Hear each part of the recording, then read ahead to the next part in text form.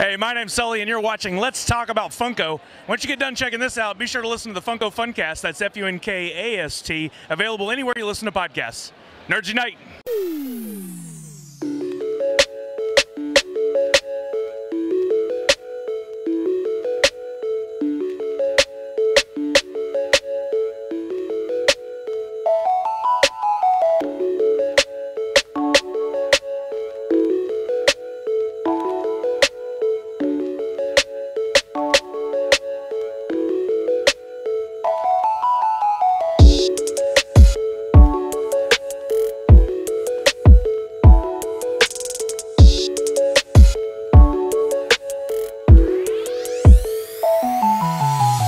Hi, my name is Alex, and you're watching Let's Talk About Funko.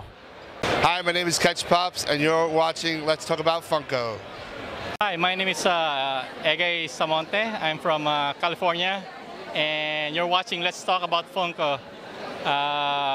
My cosplay is a Nightwing. It's made of foam, EVA foam. I made it 3 months every weekend, every day off. Every time I get home. So I got into cosplay 6 years ago, and New York Comic Con is my second convention to go to when I got here from the Philippines. And thank you, that's it. Hi, my name is Dave. June. And when you're watching, Let's Talk About Funko. and we're promoting our brand, we are collecting stash. On IG, you can follow us. There you go. Check us out. We sell Funkos, and just give us a shout out and check us out. Later. Hi, my name is Isabel, and you're watching Let's Talk About Funko. My Instagram is @TheCosplayShark. It's all one word, and shark is spelled with a Q instead of a K. We're here at Comic-Con, and we're having a blast. Hi, my name is Courtney, and you're watching Let's Talk About Funko. You can follow me on Instagram on @CStud. Hello, my name is Dr. Hugo Strange, and you're watching Let's Talk About Funko. Because why not? My name's Dougie Fresh, and you're watching Let's Talk About Funko! My name is Red Hood, and you're watching Let's Talk About Funko. It took me about a month or so to do this costume. I did it all handmade, painted it, sanded it. It was a project. As you can see, I had a little difficulties, but overall, it came out good. I'm happy to be here. Hi, my name is Dubman, and you're watching whatever you want to watch when we're watching it together, drinking Duff. Oh yeah! Let's talk about Funko! Hi, my name is Kid Kryptonite, and you're watching Let's Talk About Funko. In real life, I'm a prosthetic technician, but outside of that, I love to cosplay. I usually do Freddie Mercury, some sort of Superman mashup, like Pirate Superman, Bombshell Superman, and all different types of things. This is just a great community because you get to meet such wonderful people, and it's brought so much pleasure to my life and so much camaraderie, and it's helped me fight anxiety. Especially as Freddie Mercury per se, he's very ostentatious, he's very empowering. So to cosplay him, it's just it feels like a certain energy. Even when I'm tired, when I put that yellow jacket on, I somehow gain more energy and stuff like that. But yeah, Freddie Mercury as a person, he influenced a lot of people. So when people see me as Freddie Mercury, it brings joy. Same thing with Superman. People love Superman, so they're like, "Oh, you're Superman. Can we take a picture with you?" And it brings, especially the kids. Kids see Superman, they're like, "Hey, Superman, Mom, can I have a picture with them?" And the kids are and then I'm like, "Yeah, sure, of course." And then it's just a wonderful thing. And that's why cosplay is so great, because you meet people, you bring joy to others, and you help build your craft. It's such a wonderful thing, and I love this, and I love everything about this whole community. And thank you for having me on. I appreciate it. Hi, my name is Sean Shownuff, aka Ghost Rider, and you're watching Let's Talk About Funko. Hi, my name is Sun Wukong, and you are watching Let's Talk About Funko.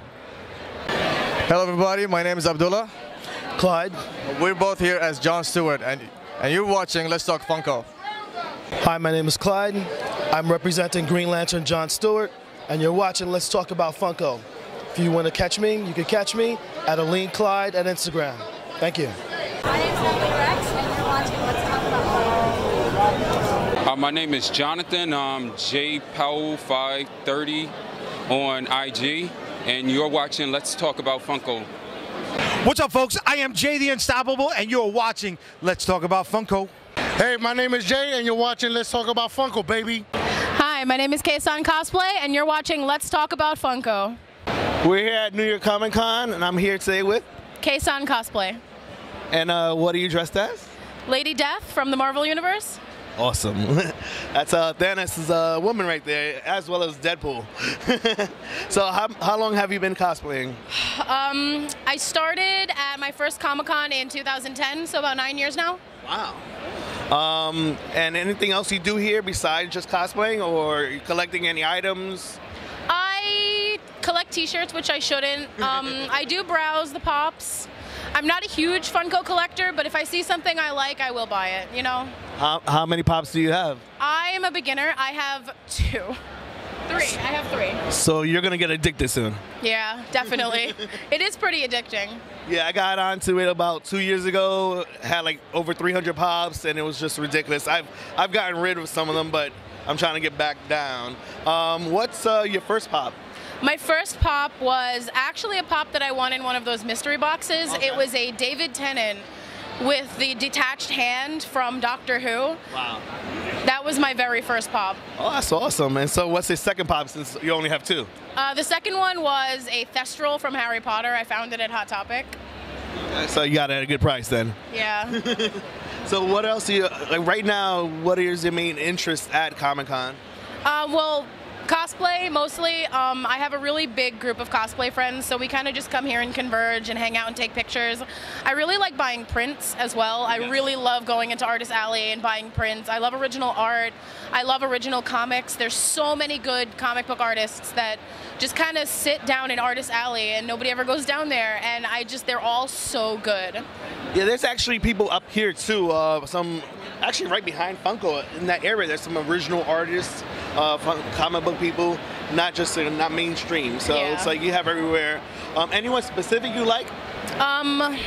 There's this one artist, and I don't know if I'm getting his name right. I think his name is Mike Renzine, okay. And he does this really, really good art of like really beautiful, voluptuous women. And I've been collecting art from him for the past at least maybe 5 or 6 years. I've bought something from him every year that I've come to Comic-Con. And so you know him well enough, or? I mean, I know his art well. Like, I'll know it if I see it. I'm not like friends with him. I wish I was, because he's a really good artist, but I've spoken to him a few times. He's a really nice guy. Oh, I should probably get something drawn from him or something like that. I wish I could. That would be the dream. He's a really good artist. So I'm not even sure what else we're going to be talking about here, because you're very specific on what you like. But you said comic books. Besides the voluptuous kind of women, what else do you into on that? I mean, I'm really big into art styles. Okay. So if it's like an art style I don't like, I won't read it. I really like the sort of cartoony looking characters a lot, if that makes sense. The ultra hyper realistic comic book stuff isn't really my style, but if the story is good, then I'll read it. Oh, so it has to have some actual story, not just look good. It's not just like look good and action, and if the story is good, if it's a well-written comic book, because I'm a reader, so okay, I read a lot, so if the story is good, then I can sometimes surpass the art if it's a really good story, but it does have to have both for me.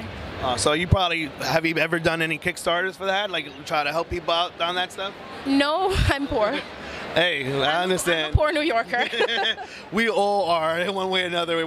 First, just being a New Yorker is expensive as it is. So. Yeah, I'm from Brooklyn. It's really hard. All day. Yeah. So that's good. Yeah, I'm from the Bronx, but it's just getting into the city right now and coming here is like, you gotta have like a certain amount to spend, and that's it. Yeah. Like, so are you looking at any pops today?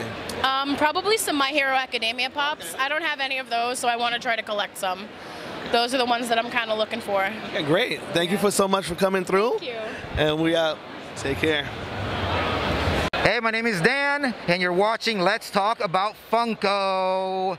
My Instagram is @Mr. Skull Crusher, MR period Skull Crusher with a K. Yeah!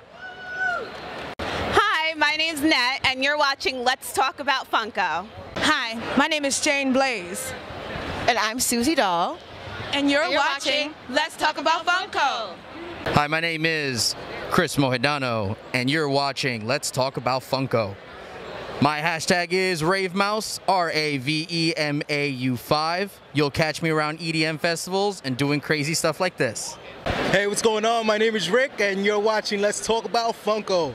Follow me on Instagram, it's Size Photography, SAEZ_photography, easiest pie. Thank you very much, Comic-Con 2019. Hi, my name is May, and you're watching Let's Talk About Funko. My hashtag on Instagram is SIGGY_BEE. Okay, hi, my name is Chris. And my name is Chris. And you're watching Let's Talk About Hi, my name is Ruby Rod, and you're watching Let's Talk About Funko. What's wrong with you?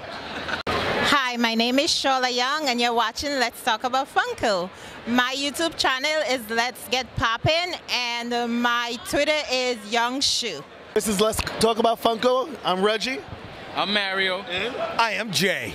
Our host here, and you're here. I know you're at a booth. What's the booth number? 938, right across from the Funko booth. And that's the name of the booth? Oh, the Unstoppable Comics booth. So how long have you been doing comics? Well, I've been self-publishing now for 11 years. Right here in New York City. Ah. Yes. Yes. Yes. New York City. We do superhero books. We do zombie books. We do ninja books. We do posters, shirts, shot glasses, championship-size shot glasses, and we're going to be doing toys now in 2020.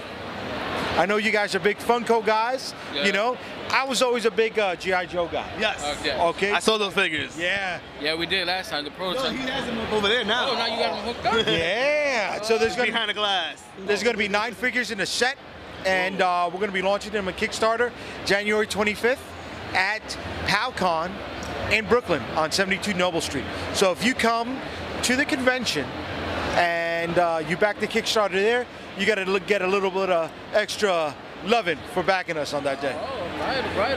Yeah. So I know you have many characters over here. Sorry. Someone's trying to get through. Out of all those characters that you have, what's your favorite in there? Well, my favorite is this guy called The Interceptor. The name of his book is Shield and the Interceptor, and it kind of blends superheroes with Arthurian mythology. You know, I love Captain America, right? But how do you play along those parallel lines? So if you know about the sword Excalibur, right, and King Arthur, well, what if there was a shield that went with it? So we incorporated that concept into the story, and then it just started to flow. That's a dope idea. Yeah. That is. Yeah. I love it. I mean, it's like, all right, you got Captain America, and he's a white guy, and he's American, and his shield's origin is in science. But now you got Shield the Interceptor, and, well, he's British, right? He's a man of color, and the shield's origins are based in magic. So if you like that kind of thing, Shield the Interceptor would be your jam. What about for us Latinos? Yeah, the Boricuas out there. All right, so this is going to go way back to when I was in college, some number of years ago, right? And I found out about Taino Indian mythology. That's one of the things we're taught about in school here in New York, and it's unfortunate. We read about Zeus, we read about Hercules, we read about Homer's Odyssey. Great stuff, right? But as Hispanics in the inner city, we didn't get things that were incorporated into our culture. So when I was in college, I found out about Taino Indian mythology. And now that I'm making comic books, well, everything started with that. It started with incorporating Taino Indian mythology into the superheroics that I loved growing up, but I felt was missing. Okay. Yeah.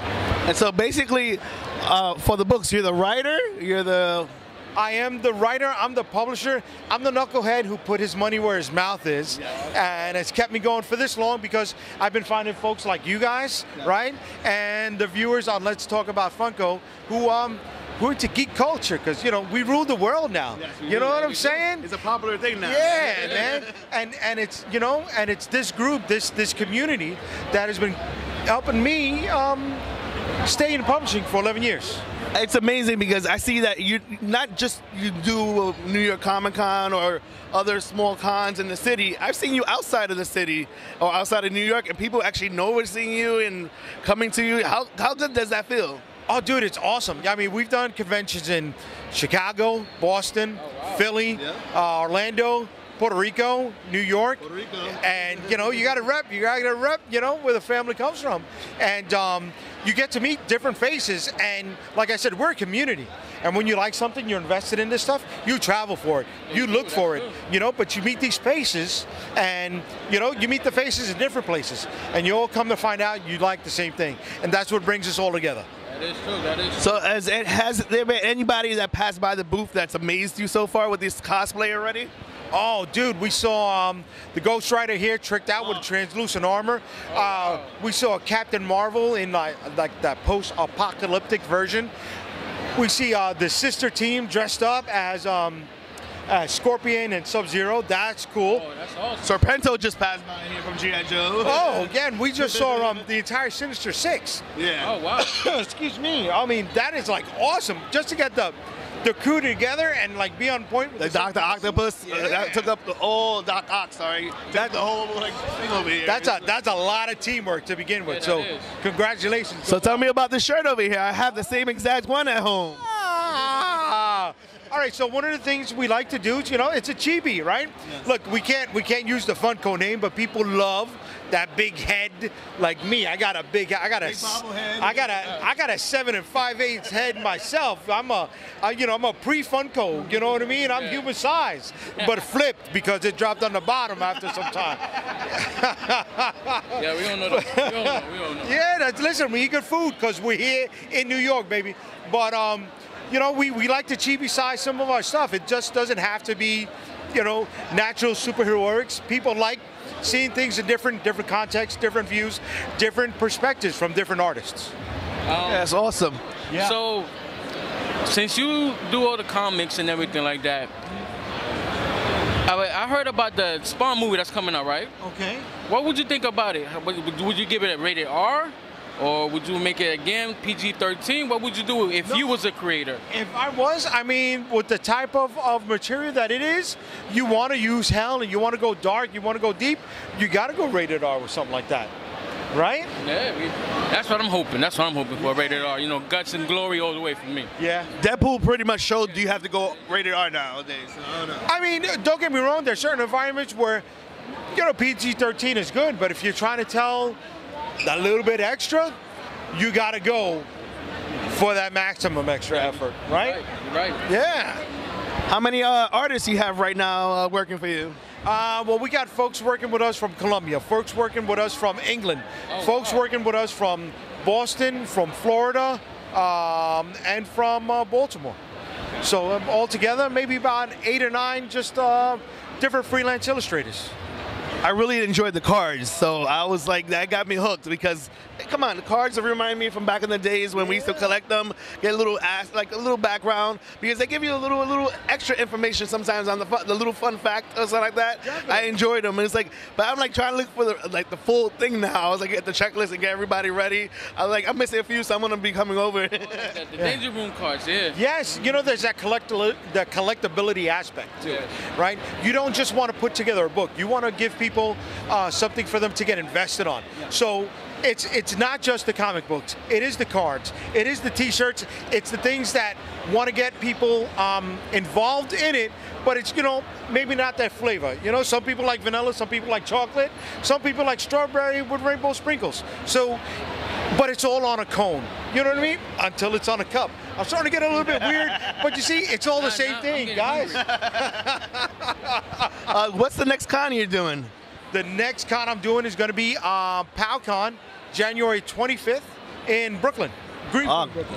We should be there. Did we win to? No, I don't think that was. No, that was the other one. Hey, that's a different one. There's so many cons happening in Brooklyn alone. It's like, yeah, Brooklyn is starting to strive now with comic books and brother, cons now. Yeah, it is the place. Listen, if you're not from New York, it's okay, right? But if you're a New Yorker and you don't throw love to Brooklyn, we're gonna have some words. We're gonna have some words, man. So thank you so much for coming through. Thank you guys for having me. All right, let's talk about Funko. Yeah. So how can we reach you? unstoppablecomics.com. All right, that website is first and foremost where you're going to find us, but it's also Unstoppable Comics on Facebook, Unstoppable Comics on Instagram, and Unstoppable COM on Twitter, because you only get 15 letters. Cheap, man, they're cheap. Thanks, guys. Thank you. Peace. Peace.